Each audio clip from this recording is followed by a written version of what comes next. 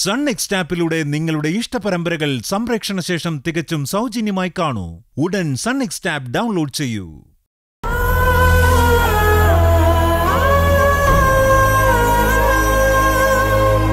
ജനനി, വാതിൽ തുറക്ക്. ജനനി, ജനനി, ജനനി, വാതിൽ തുറക്ക്. അതെ അതെ, അടക്കം ഇന്നലെ തന്നെ കഴിഞ്ഞു. പാവം, അസുഖമായിരുന്നു. ജനനി, വാതിൽ തുറക്ക്. മോളെ, വാതിൽ തുറക്കാൻ. ബുദ്ധിമുട്ട് വരേണ്ട കാര്യമൊന്നുമില്ല. ജനനി, ശരി, ഞാൻ വിളിച്ചോളാം. തുറക്ക്, തുറക്ക് മോളെ. മൈഥിലി. ഓ, ദാ വരുന്നേട്ടാ.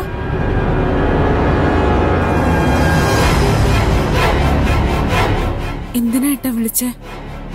നിങ്ങളെന്തിനാ അവളുടെ കതവ് തല്ലി വിളിക്കുന്നേ? അതേട്ടാ, ജനനി ഇന്നലെ മുതൽ ഒന്നും കഴിച്ചിട്ടില്ല. വന്ന ഉടനെ മുറിക്കറി കഥ അടച്ചതാ. അതിന് അവക്ക് വേണമെങ്കിൽ കഥ തുറക്കും, വേണമെങ്കിൽ വല്ലതും കഴിക്കും. അതൊക്കെ അവളുടെ ഇഷ്ടാ. അല്ലെങ്കിലേ അവിടെ കിടന്ന് പട്ടിണി കിടന്ന് ചാവും. ചത്താലേ അവളുടെ അച്ഛനെ വിവരം അറിയിക്കും. അയാളെ കൊണ്ടുപോയി കുഴിച്ചിടും, അല്ലെങ്കിൽ കത്തിക്കും. അതൊക്കെ അയാളുടെ ഇഷ്ടം. എന്താ, ആർക്കെങ്കിലും അഭിപ്രായ വ്യത്യാസം ഉണ്ടോ?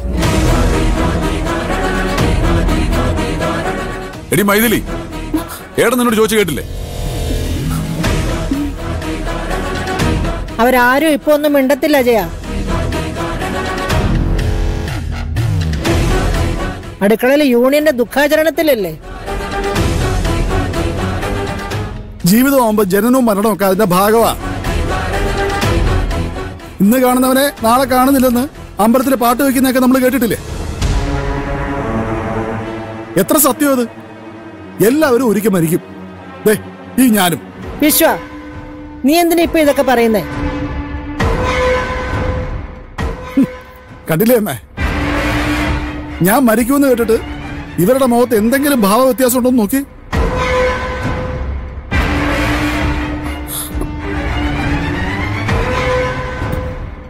ആ സന്തോഷ വാർത്ത കേട്ടപ്പോ ഉള്ളാലെ ആഹ്ലാദമാ.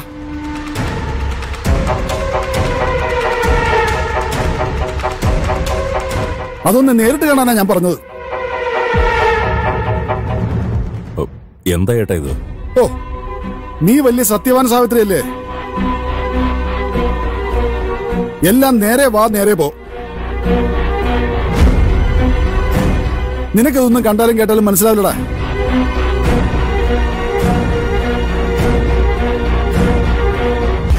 പക്ഷേ എനിക്ക് മനസ്സിലാവും മാണിക്യമംഗലത്തിലെ ഓരോ ചെറു ചലനം പോലും. അമ്മ മരിച്ചു എന്ന് പറഞ്ഞ ഒരുത്തി ഇന്നലെ പറയാതെ അങ്ങ് ഇറങ്ങിപ്പോയി. വേർത്തിതേ കഥ അടച്ച് കയറി കിടന്ന് നിരാഹാരം കിടക്കുന്നു.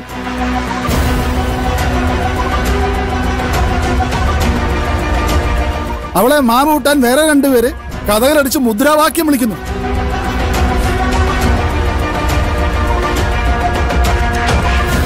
എന്നു മുതലാ ഈ വീട്ടിൽ ഇങ്ങനെ കുത്തഴിഞ്ഞ ജീവിതം ഉണ്ടായത്?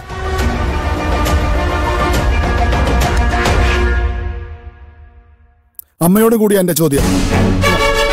ശരിയാ, എന്റെ ഭാര്യയുടെ അമ്മ മരിച്ചു എന്നുള്ളത് ശരിയാ. പക്ഷെ അത് ഇങ്ങനെയൊക്കെയാണോ കാണിക്കുന്നേ? മരിച്ചവർക്കുള്ളതല്ല ഈ ഭൂമി, ജീവിച്ചിരിക്കുന്നവർക്കുള്ളതാ. അവർക്ക് വിശപ്പും ദാഹവും ഒക്കെ ഉണ്ടാവും. എല്ലാരും വാ, വല്ലതും കഴിക്കാം. നിങ്ങൾ വന്ന് വിളമ്പ്. വടാ, കൈ കഴുകിയിട്ടിരിക്കെ. അമ്മ ഇപ്പൊ കഴിക്കുന്നില്ലേ? ഓ, ഞാൻ പിന്നെ കഴിച്ചോളാം. അവിടെ എന്താ അമ്മേ, ദുഃഖാചരണത്തിലാണോ അമ്മയും? ഓ പിന്നെ, അതൊന്നും അല്ല.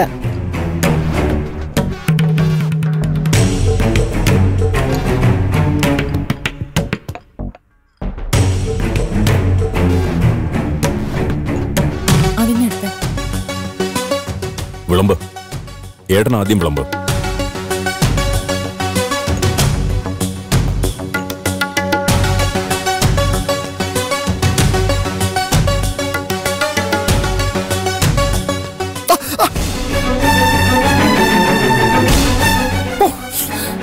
ചൂട് ചോറ് വരിയിട്ട് കൊല്ലാൻ നോക്കുന്നു. അയ്യോ ഏട്ടാ, ഏട്ടനെ കൈ നീട്ടി വെച്ചത്. തർക്കത്തിനും പറഞ്ഞോടി. അജയ വേണ്ട. മാറ്. ഞാൻ വിളമ്പാം. എന്തിനാ നീ ചോറ് അവന്റെ തലയിൽ കൂടി തട്ടിയിടാനോ? ആര് വിളമ്പിയാലും ഞാൻ പറഞ്ഞില്ലേ, നിങ്ങളുടെ ആരുടെ ശ്രദ്ധ ഇവിടെ അല്ല. ചേട്ടൻ ക്ഷമിക്കണം. ചേട്ടൻ പറഞ്ഞത് നേരാ, ഞങ്ങളുടെ ശ്രദ്ധ ഇവിടെയല്ല. ഇന്നലെ വരെ ഞങ്ങളുടെ കൂടെ ഊണിലും ഉറക്കത്തിലും ഉണ്ടായിരുന്ന കാവേരി ചേച്ചി ഇങ്ങനൊരു ദുഃഖത്തിലിരിക്കുമ്പോ ഞങ്ങൾ എങ്ങനെ ഇവിടെ ശ്രദ്ധിക്കും?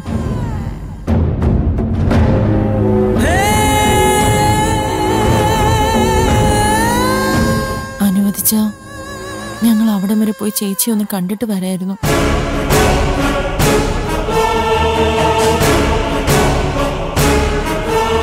ഞങ്ങള് മാത്രമല്ല, ഇവിടുന്ന് എല്ലാരും പോണോന്നാ ഞങ്ങളുടെ അഭിപ്രായം.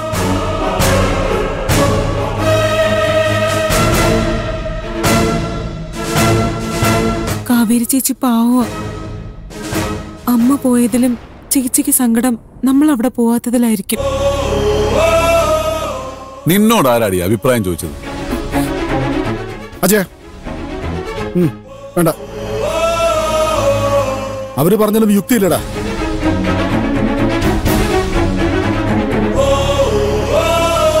മരിച്ചത് എന്റെ അമ്മായിയമ്മ, പോവേണ്ടത് ഞാൻ പോയില്ല.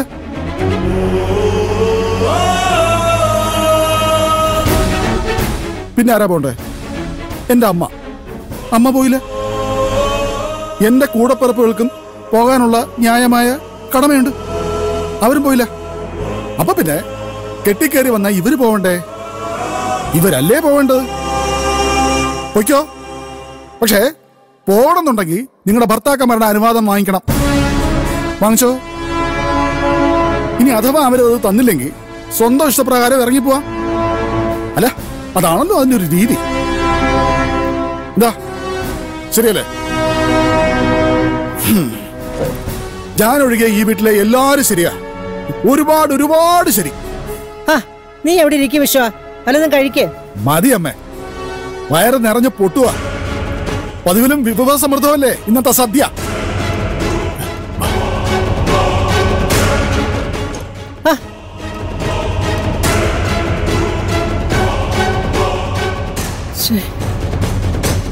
എന്റെ പിള്ളേരെ കഴിക്കാതെ വിട്ടപ്പോ സന്തോഷമായല്ലോ നിനക്കൊക്കെ. ആരാണ്ടെങ്ങാണ്ട് ചത്തൂന്ന് വെച്ച് നീയൊക്കെ എന്തിനാടി കിടന്നു മൂങ്ങുന്നത്? ഇക്കണക്കിന് നിന്റെയൊക്കെ തള്ളമാര് ചാവുമ്പോ ഇവിടെ കണ്ണീർക്കടലായിരിക്കുമല്ലോ. എന്റെ പിള്ളേർക്ക് വേണ്ടാത്ത ചോറ് എനിക്കും വേണ്ട.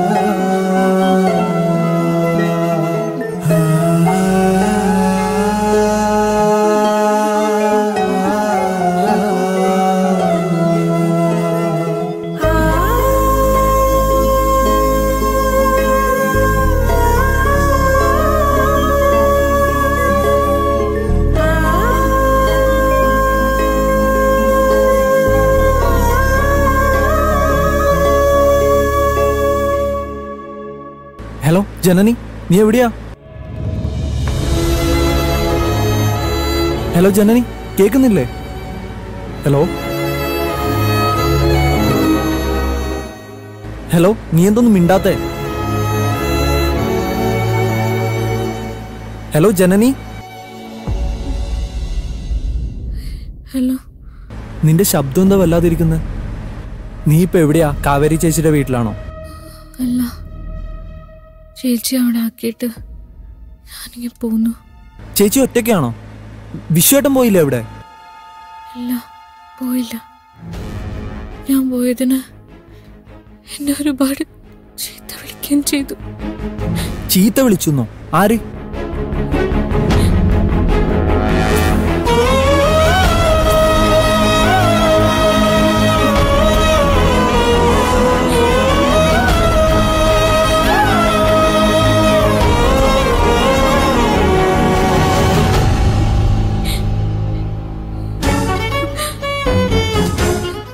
നീ വിഷമിക്കല്ല ജനനി, ഞാനൊരു അരമണിക്കൂറിനകം എത്താം. എന്നിട്ട് നമുക്ക് സംസാരിക്കാം. എന്ത് സംസാരിക്കാനാ ഹരി? നിങ്ങളൊക്കെ ഇത്ര മനസാക്ഷിയില്ലാത്ത ആളുകളായി പോയല്ലോ ഹരി. വീട്ടമ്മയോട് കാണിക്കുന്ന പരിഗണന വേണ്ട, ഒരു വേലക്കാരിയോട് കാണിക്കുന്ന ദയെങ്കിലും ചേച്ചിയോട് കാണിച്ചൂടെ? ഒന്നുമില്ലെങ്കിലും ഇത്രയും കാലം ഒരു വെച്ച് വിളമ്പി നിങ്ങളൊക്കെ കൂട്ടിയതല്ലേ? വന്നിട്ട് നമുക്ക് ഒരുമിച്ച് കാവേരി ചേച്ചിയുടെ വീട്ടിൽ പോകാൻ ജനനി. എനിക്ക് പ്രതീക്ഷയില്ല. സ്വന്തം അമ്മായിയമ്മ മരിച്ചിട്ട് നിങ്ങളുടെ ഏട്ടൻ പോലും വീട്ടിലേക്കൊന്ന് തിരിഞ്ഞു നോക്കിയിട്ടില്ല. പിന്നെയാണോ അനുജനെ പറഞ്ഞു വിടുന്നത്? കൂട്ടുപോയ എന്റെ ഗതി കണ്ടില്ല. കൊല്ലക്കൊലയാ അവരെന്നെ ചെയ്തത്. ജനനി, മരണ വീട്ടിൽ പോയാ കുളിച്ചിട്ടേ വീട്ടിൽ കയറാവുന്നുള്ളത് ഒരാചാരമാ. ആചാരമൊക്കെ കണ്ട എനിക്ക് മനസ്സിലാവും ഇത് പകപോക്കല. ഒരു 10 കുടം വെള്ളം തലയിൽ കമിഴ്ത്തി ധാരകോരിയാണോ ആചാരം നടത്തുന്നത്? സത്യം പറയാലോ ഹരി, ഇങ്ങനെ പോയാ എനിക്ക് ഭ്രാന്ത് പിടിക്കും. ഞാൻ പറയുന്ന നീ ഒന്ന് കേക്ക് ജനനി. ഞാൻ അങ്ങോട്ടൊന്ന് വന്നോട്ടെ. എന്ത് പ്രശ്നം ഉണ്ടെങ്കിലും നമുക്ക് പരിഹാരം ഉണ്ടാക്കാം. ഹലോ ഹലോ,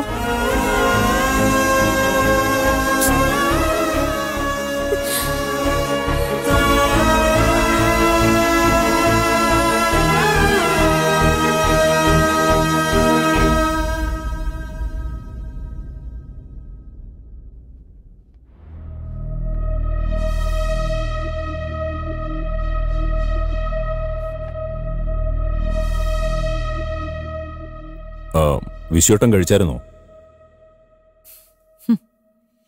ചേട്ടത്തി കഴിച്ചായിരുന്നോന്ന് ഇന്ന് വരെ ഈ വീട്ടിൽ ആരും ചോദിച്ച് ഞാൻ കേട്ടിട്ടില്ല. ആരോടും ഒരു പരാതിയും പറയാതെ ഇന്നലെ വരെ ഈ വീടിന് വേണ്ടി രാപ്പകൽ അധ്വാനിച്ചവളാ കാവേരി ചേച്ചി. അവരിപ്പോ അവിടെ എങ്ങനെ ഇരിക്കുന്നു പോലും ആരെങ്കിലും ഇവിടെ അന്വേഷിക്കുന്നുണ്ടോ? മനുഷ്യരാണോ നിങ്ങളൊക്കെ? നന്ദിതേ, സംസാരിക്കാനെങ്കിലും സമ്മതിക്കണോ എന്നെ? അല്ലെങ്കിൽ ഈ ഭാരമൊക്കെ നെഞ്ചിലിടക്കി ചങ്ക് പൊട്ടി ചത്തുപോകും ഞാൻ. നമ്മളല്ലാതെ അവർക്ക് ആരാ ഉള്ളത്? ഇവിടുന്ന് ആരും അങ്ങോട്ട് തിരിഞ്ഞു നോക്കിയില്ല എന്നുള്ളത് പോട്ടെ, സഹായിക്കാൻ കൂടെ പോയ ആ ജനനിയെ ഇത്രയും ഹറാസ് ചെയ്യണോ? ഈ പാപമൊക്കെ നിങ്ങളുടെ ചേട്ടൻ എവിടെ കൊണ്ടുപോയി കഴുകിക്കളയും? നന്ദിതേ വേണ്ട. നിങ്ങൾക്ക് ചേട്ടനെ പറഞ്ഞപ്പോ പൊള്ളിയല്ലേ? ഇല്ല, ഞാൻ ഒന്നും പറയുന്നില്ല. എന്താന്ന് വെച്ചാ ആയിക്കോ. നമുക്കും ഒരു കുഞ്ഞ് വളർന്നു വരുന്നുണ്ട്, അതും ഒരു പെൺകുഞ്ഞ്.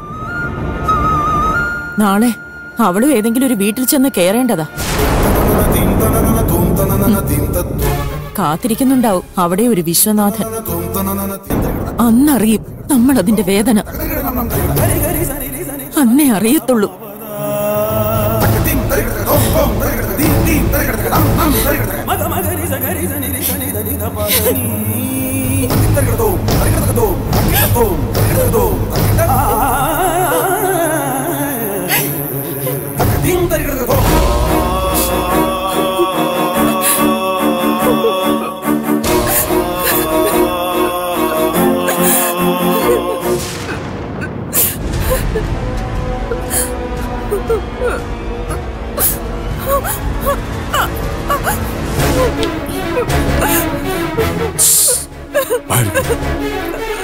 വായടയ്ക്ക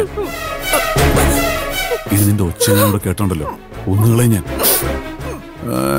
നീ എന്തിനാടി മോങ്ങുന്നത്? ചത്തത് നിന്റെ തള്ളയാണോ? മനുഷ്യന് സമാധാനം തരില്ലെന്ന് വെച്ചാ ഇപ്പൊ ഏട്ടൻ പറഞ്ഞത് കേട്ടല്ലോ. ഇനി ഇതിന്റെ പേരിൽ ഇവിടെ നിന്റെ കരച്ചിലോ അഭിപ്രായ പ്രകടനങ്ങളോ എല്ലാം കേട്ട വെച്ചേക്കത്തില്ല ഞാൻ. നീ തുറച്ചു നോക്കുന്നത് ആ അലവലാതി ജനനിയുടെ വർത്താനം കേട്ടിട്ട് ആവേശം മൂത്ത് നിനക്കും പ്രതികരിക്കാൻ തോന്നുന്നുണ്ടോ? ഉണ്ടോടി? എന്നാ പ്രതികരിക്കേ. ചന്ദ്രേട്ടൻ ആരെയായി പേടിക്കുന്നേ? എനിക്ക് ആരെയും പേടിയൊന്നുമില്ല. എന്നിട്ട് കണ്ടിട്ട് അങ്ങനെ തോന്നുന്നില്ലല്ലോ. വിശ്വേട്ടന്റെ മുഖത്ത് നോക്കി ഈ കാലത്തിന്റെ ഇടയ്ക്ക് ചന്ദ്രേട്ടൻ എന്തെങ്കിലും ഒന്ന് സംസാരിക്കുന്നത് ഞാൻ കണ്ടിട്ടില്ല. പിന്നെ 24 മണിക്കൂർ നീ ഞങ്ങളുടെ കൂടെയല്ലേ നടക്കുന്നത്? എന്തിനാ നടക്കുന്നത്? ഇവിടെയെങ്കിലും ഇരുന്നാ പോരെ? ഗൗരവമുള്ള ഏതെങ്കിലും ഒരു കാര്യത്തിൽ ചന്ദ്രേട്ടൻ ഇതുവരെ അഭിപ്രായം പറഞ്ഞിട്ടുണ്ടോ? അത് ചേട്ടൻ പറയും, അനുജന്മാരെ അനുസരിക്കും. അതൊരു നല്ല കീഴ്വഴക്കമല്ലേ? എന്തോ എനിക്കങ്ങനെ തോന്നുന്നില്ല. 1947 അഭിപ്രായ സ്വാതന്ത്ര്യം കൂടിയ ഗാന്ധിജി നമുക്ക് വാങ്ങിത്തന്നത്. സ്വന്തം വീട്ടിൽ പോലും അത് ഉപയോഗിക്കാൻ പറ്റുന്നില്ലെങ്കിൽ പിന്നെ നമ്മൾ എന്തിനാ ചന്ദ്രേട്ട മനുഷ്യരാണെന്ന് പറഞ്ഞ് നടക്കുന്നത്? ഇതിലും ഭേദം വല്ല മൃഗശാലയിലെ കൂട്ടിൽ പോയി കിടക്കുന്നതല്ലേ? പറഞ്ഞു നീ അധികം കിഴക്കോട്ട് പോണ്ട. എനിക്കറിയാം നീ പുതിയ കണ്ടുപിടുത്തമൊക്കെ നടത്തിക്കൊണ്ടുവരുന്നത് ഒരു അജണ്ടയുടെ ഭാഗമാ. എന്റെ അമ്മ പറയുന്നതിലും സത്യമുണ്ട്. നിങ്ങൾ അടുക്കളക്കാരെല്ലാം ചേർന്ന് മാണിക്യമംഗലത്ത് ഒരു തീവ്രവാദി ഗ്രൂപ്പ് തുടങ്ങി അല്ലേ? നേതാവ് ആ ജനനിയും. അതെ, ഞങ്ങൾ ഈ വീട്ടിന്റെ മുക്കിലും മൂലയിലും ഓരോ ബോംബ് വെച്ചിട്ടുണ്ട്. അത് ഏത് നിമിഷവും പൊട്ടിത്തെറിക്കും. എന്താ? അധികം വിളവെടുക്കല്ലേ. ആ ജനനി പറയുന്ന പൊട്ടത്തരം കേട്ടിട്ടാണെങ്കിലേ അത് വേണ്ട. വിശ്വേട്ടനെ വെട്ടാൻ ചുണ്ണാമ്പ് തേച്ചു നിർത്തിയിരിക്കുന്ന പാഴ്മരമാണ് അവള്. നാണില്ലേ ചന്ദ്രേട്ട ഒരു പാവം പെണ്ണിനെ കുറിച്ച് ഇങ്ങനെയൊക്കെ പറയാൻ? വെട്ടാൻ നിർത്തിയിരിക്കുന്ന പാഴ്മരമാണ് പോലും. അവളെ പാഴ്മരമൊന്നും അല്ല, നല്ല ഒന്നാന്തരം ചന്ദന മരവാ. അത് മണത്ത് തുടങ്ങും അധികം താമസിയാതെ. നോക്കിക്കോ, ആ മണത്തിൽ ഈ മാണിക്യമംഗലത്തെ മുഴുവൻ ദുർഗന്ധവും പടിക്ക് പുറത്താ. എന്താടി നിനക്ക് പറഞ്ഞ മനസ്സിലാകത്തില്ലേ? കരയരുന്ന് പറഞ്ഞ കരയരുത്. അജയം വെറും വാക്ക് പറയല്ല. ഇനി ഇവിടെ നിന്റെ ഒച്ച കേട്ട ചുട്ടുകളെ ഞാൻ മനസ്സിലായി.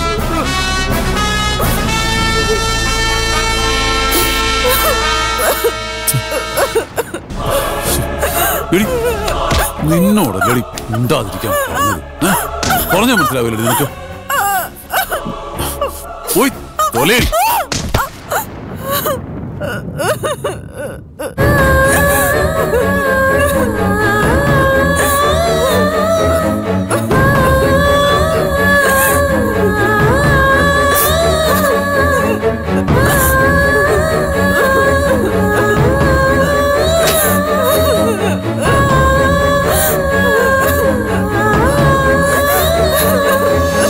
ഞാനിപ്പോ എന്തു വേണമെന്നാ നീ പറഞ്ഞു വരുന്നത്? നിങ്ങളല്ലേ എന്റെ ഭർത്താവ്. എവിടെയെങ്കിലും പോവാൻ എനിക്ക് നിങ്ങളുടെ സമ്മതം പോരെ. ഞാനെന്തിനാ നിങ്ങളുടെ ചേട്ടന്റെ സമ്മതത്തിന് കാത്തു നിൽക്കുന്നത്? എനിക്ക് പോണം. കാവേരി ചേച്ചിയുടെ വീട്ടിൽ എനിക്ക് പോണെന്ന്. പൊയ്ക്കോ. ആര് പറഞ്ഞു വേണ്ടെന്ന്? എടീ, കുറച്ചു മുമ്പ് രണ്ടുപേരും ഇവിടുന്ന് ഇറങ്ങിപ്പോയില്ലേ? ആരോടും അനുവാദം ചോദിക്കാതെ. ആ വഴി നിനക്കും പോകാം. എന്നിട്ട് അവരനുഭവിക്കുന്ന ശിക്ഷ നീയും അവരും പങ്കിട്ടെടുത്തോ.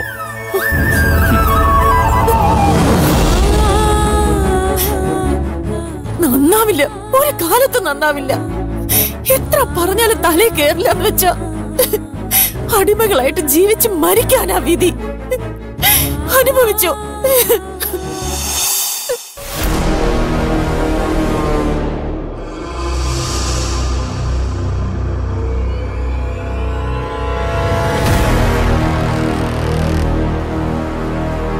ആ വാമേ ഇരിക്കേ.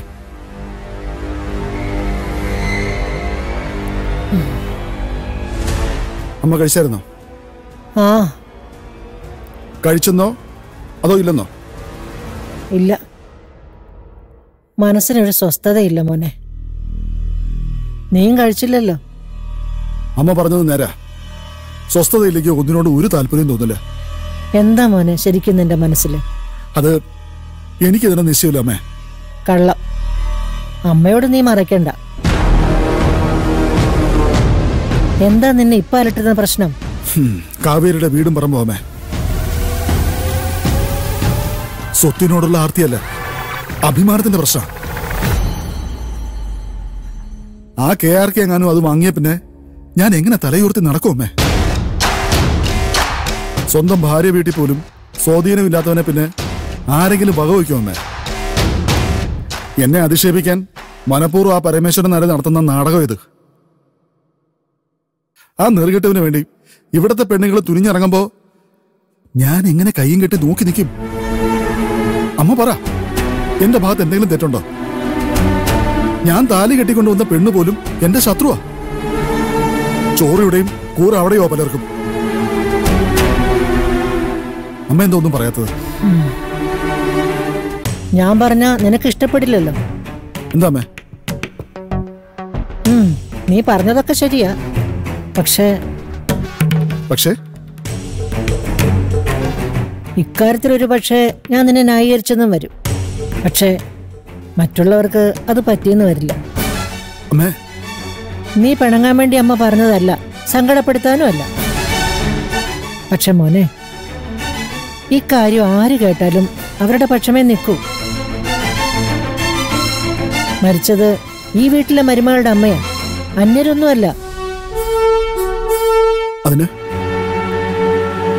നമ്മളെല്ലാവരും അവിടെ പോകേണ്ടവരായിരുന്നു. ഒരു കല്യാണത്തിന് സഹകരിച്ചില്ലെങ്കിലും മരണ വീട്ടിൽ നിന്ന് മാറി നിൽക്കാൻ പാടില്ലായിരുന്നു. ഓ, ഇത്രയൊക്കെ അമ്മയുടെ മനസ്സിലുണ്ടായിരുന്നോ? ആ, ഉണ്ടായിരുന്നടാ മക്കളെ. പക്ഷെ പറയാതിരുന്നത് നിനക്ക് ബുദ്ധിമുട്ടാവുമെന്ന് കരുതിയ. നിനക്ക് വേണ്ടാത്തതൊന്നും ഈ അമ്മയ്ക്കും വേണ്ടടാ. നിന്നോടുള്ള സ്നേഹ കൂടുതൽ കൊണ്ട് നിന്റെ അനുജന്മാരും ചിലപ്പോ നിന്റെ കൂടെ നിന്നെന്ന് വരും. പക്ഷെ മോനെ, അന്യ വീട്ടിൽ നിന്ന് കയറി വന്ന പെൺപിള്ളേർക്ക് അത് ഉൾക്കൊള്ളാൻ പറ്റിയെന്ന് വരില്ല. ഞാനവരുടെ ഭാഗം പറഞ്ഞതല്ല, ഒരു പെണ്ണെന്ന നിലയിൽ അവരെ തിരിച്ചറിഞ്ഞതുകൊണ്ട് പറഞ്ഞതാ. ഇനി ഒരിക്കൽ കൂടി നീ തലകുനിച്ച് നിൽക്കുന്നത് കാണാൻ വയ്യാത്തത് കൊണ്ടും അമ്മ പറഞ്ഞു പോയതാ. എന്റെ മോൻ എന്നും രാജാവായി നിൽക്കണം. ഒരു നിസ്സാര കാര്യങ്ങൾക്ക് പോലും മാണിക്യമംഗലത്തെ വിശ്വനാഥൻ രണ്ടാമനാവരുത്.